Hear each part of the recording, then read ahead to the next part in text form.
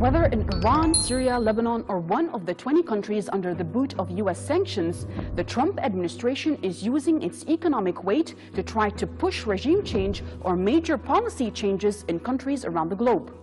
The U.S. sanctions against Iran are particularly brutal. Although food and medicines are technically exempt from sanctions, U.S. sanctions against Iranian banks like Parsian Bank, Iran's largest non-state-owned bank, make it nearly impossible to process payments for imported goods. And that includes food and medicine.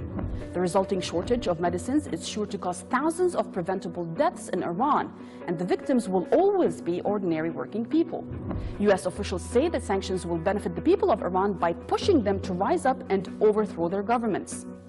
Since the use of force, coups, and covert operations to overthrow foreign governments have proven catastrophic in Afghanistan, Iraq, Haiti, Somalia, Honduras, Libya, Syria, Ukraine, and Yemen, sieges and sanctions alone are seldom successful in achieving their alleged aims.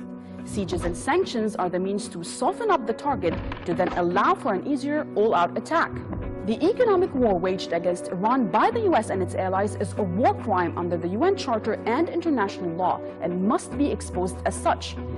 The reason we should care is not only due to the gross injustice, but because it is a slippery slope. Today it is Iran, and tomorrow it will be another country the U.S. seeks to control. Welcome to the Midi Stream. I'm Marwa Osman.